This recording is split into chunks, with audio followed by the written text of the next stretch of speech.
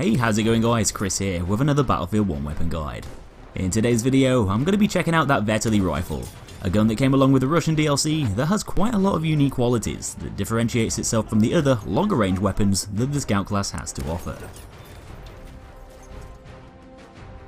So the Vetterli-Vitali M1870 87 was a 4-shot repeating rifle chambered for the 10.35mm black powder cartridge. It was fed using some pretty funky looking Swiss style stripper clips made from fabricated steel and wood, which could be pressed vertically into the rifle's internal magazine, and once the last round catches under the cartridge retainer, the empty clip could then be pulled back out by a cord, attached to the wooden frame at the top of the charger, leaving the reloaded ammunition stored in the magazine ready to be used by the weapon. The rifle itself was actually a modified version of the single-shot Italian Vetterli Model 1870, and with the inclusion of a magazine system, this allowed for more effective consecutive fire, which was something that the original single-shot Italian version of the Vetterli rifle really needed, to increase its extremely low rate of fire. And so the M1870-87 variant gradually replaced the Model 1870 as time went on. This variant was eventually displaced from frontline service in 1891 by the newer KriticalKris rifle,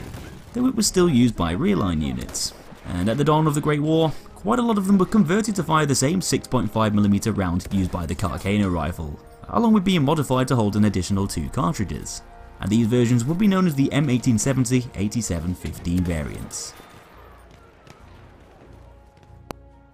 The original Vetterli rifle was created in 1869 by a Swiss weapons designer called Johann Friedrich Vetterli, and it was a very advanced piece of technology for its time, as muzzle-loaded guns were still the adopted standard, combined with the fact that the Swiss Vetterli rifle utilised a similar sort of tubular magazine as the Winchester 1866, giving it a total ammo capacity of 11 rounds. Not long after it was initially made, the Italians decided to adopt their own modified version of the rifle which met Italian army requirements, but this meant that the weapon had to be simplified and designed in a way to reduce costs, which also led to it being a less effective gun in the process, changing it from a repeating weapon into a much slower firing single-shot rifle. As time went on, it became apparent that the Italian Vetterli rifles just weren't as good as the original Swiss ones, and it was soon realised that taking away that magazine was a bit of a dumb idea. So in 1887, Captain Vetterli corrected this mistake, modified the rifle to hold 4 shots, and so lent his name to the newer variant too. And leading up to the late 1890s, pretty much all of the older single-shot Vetterlis were updated and converted into these M1870-87 variants, using Vetterli's design. By the time of 1915, the Italians were a bit short of weapons to use during the war, and although the older Vetterli rifles were obsolete by this point, they were brought back out again and issued to newly formed regiments, not expected to be in combat, though the old rifles were still sometimes used on the front lines when they were required to. Quite a lot of the Italian Vetterli rifles saw combat in Russia, with them being sent over in 1916,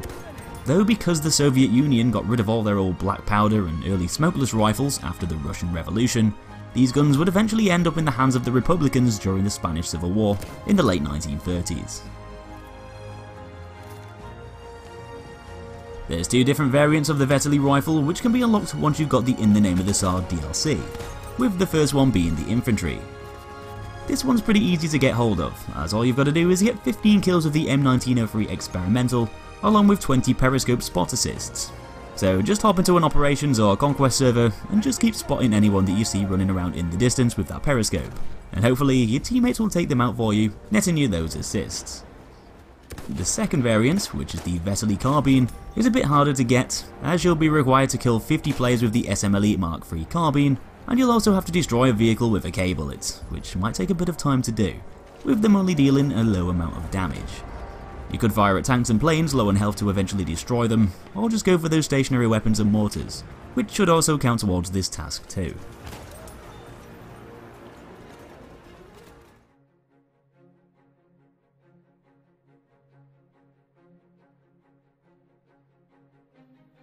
So anyway, it's time to go over the stats. And the Vetterli rifle is definitely one of the most interesting scout weapons as far as those stats are concerned.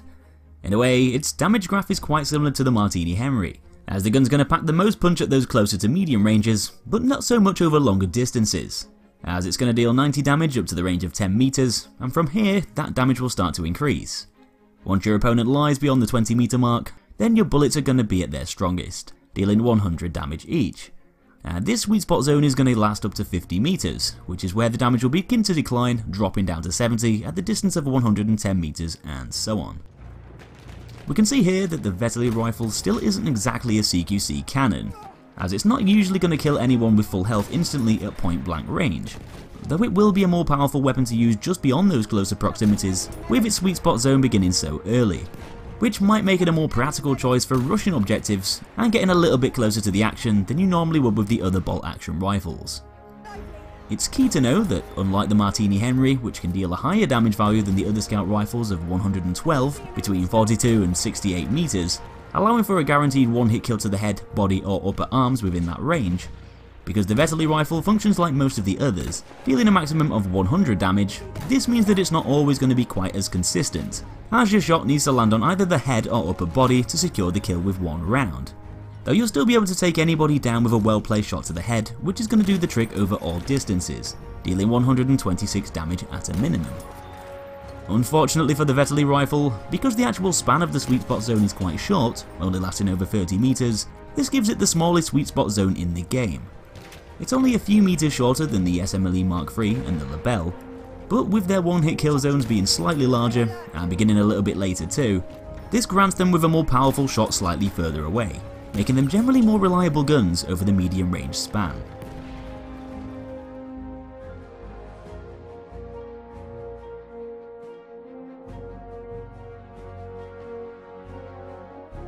The Vetterli Rifle only shoots at the speed of 47 RPM, which isn't exactly miles slower than a lot of the others, but still enough to make a difference when you need to take out several targets in quick succession, or if you need to land a follow-up shot to secure the kill.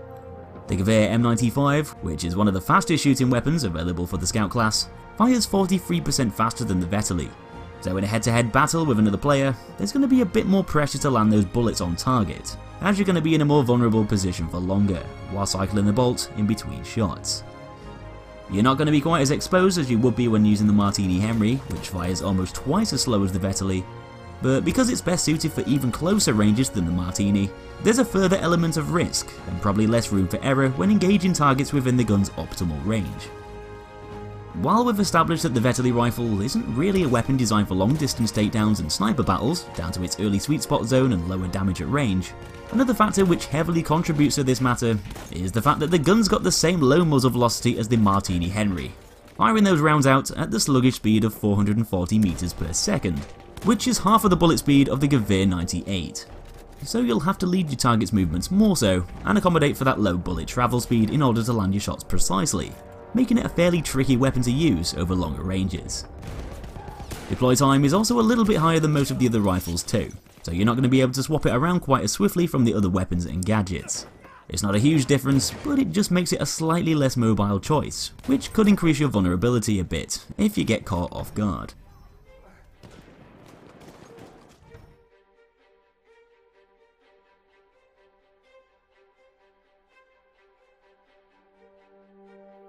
As far as the weapon's accuracy and recoil pattern goes, the Vetterli isn't really any different to most of the other scout rifles, as it's going to share the same vertical value of 2 and horizontal value of 1, which is the typical sort of recoil pattern that the scout rifles generally seem to follow. The gun also has a similar amount of spread too, which basically means that standing still will provide you with the most accurate shot, allowing your bullet to go in the exact direction that you want it to. Though because the Vetterli Rifle doesn't have any long-range optics, it can often be easy to forget this rule, leading to a missed shot, especially with its bullet speed being so lazy too. Strafing around whilst firing with the Vetterli Rifle isn't going to be a very good idea, though the carbine variant will at least provide you with a little bit more wiggle room, as its aim down sight spread whilst moving is going to be halved over the Infantry variant, along with it having a lower hip spread too. Not that you should really be running around firing from the hip, but it's still an extra bonus to have nevertheless, even if it's a bit of a pointless one. The carbine variant will grant you with an optical sight too, which should be handy for anyone who isn't a big fan of the Vetterli stock iron sights used on the Infantry variant, though the Infantry still shouldn't be tossed to one side just yet, as it does offer a few statistical bonuses over the carbine, with it being able to recover 50% quicker from recoil and hip spread, allowing you to reacquire a target and line up that follow-up shot in less time.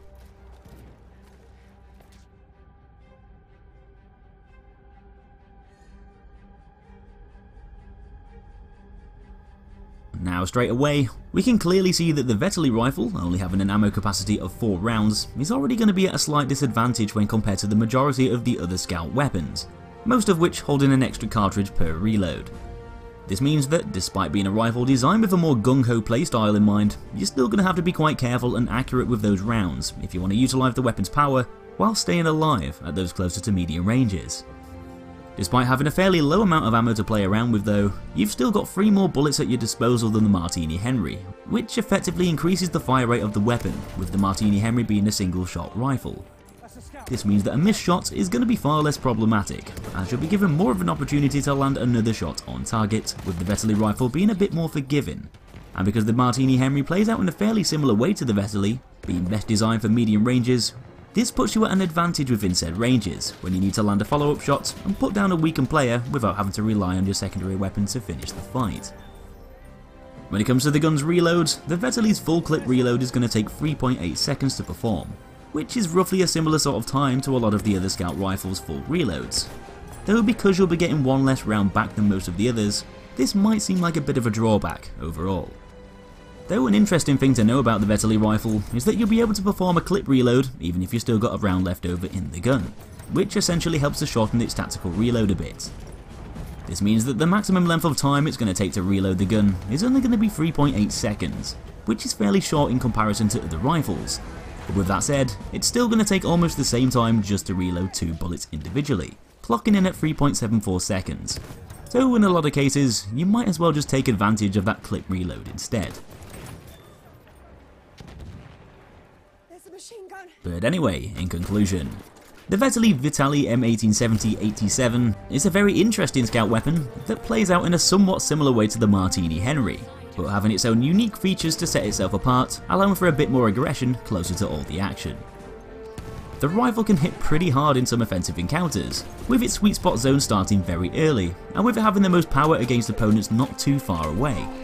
Though it's not going to be the most reliable gun to use over longer ranges, with that damage being lower and down to it having such a low muzzle velocity, which probably won't cause any huge problems up close, but might make it tricky to land shots on moving targets in the distance.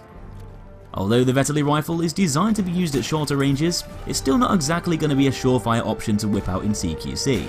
as if you want to kill in one shot, you'll still need to be at least 20 meters away from your opponent and land your shot on either their chest or head to take them out of the fight. And so it's not going to perform quite as consistently as the Martini-Henry at mid-ranges. The gun's also got the smallest sweet spot zone too, lasting only 30 meters, which means that there's less chance of your opponent being in it. Though with the zone being fairly close by, it's probably going to be easier to judge whether or not they will be. Something else which is going to limit the weapon's overall effectiveness is the fact that the gun's got one of the slowest fire rates of the entire scout class. And the combination of having a fairly sluggish rate of fire, along with a low ammo capacity, means that you'll be more pressured to land bullets accurately on target, as if you miss too many shots, the time it takes to kill your opponent is going to be increased by quite a lot. Which can be a huge problem when you're not too far away from all the chaos up in the front lines within the Vetterli's effective range. Though the gun's reload mechanics aren't too bad, as you'll be able to perform a clip reload when there's a bullet still left over, shaving a bit of time off there, meaning you'll be able to get that ammo back at a fairly snappy rate when you're running low. Overall, the Vetterli Rifle has a pretty slow kill time outside of those early mid-ranges, though it can be a brutal weapon to use when attacking or defending against advancing enemies within that sweet spot zone. It's definitely more of a risk-reward type gun that's going to benefit players who like to play the objective, though it can be a bit of a tricky rifle to do well with at times, with it having so many factors that somewhat limit its usability and reliability over most ranges. So that's it for another one guys, I hope you enjoyed the guide. Give me a thumbs up on your way out if you did, and be sure to subscribe to stay updated with all that fresh content coming soon. Thanks for watching, and I'll see you in that next episode.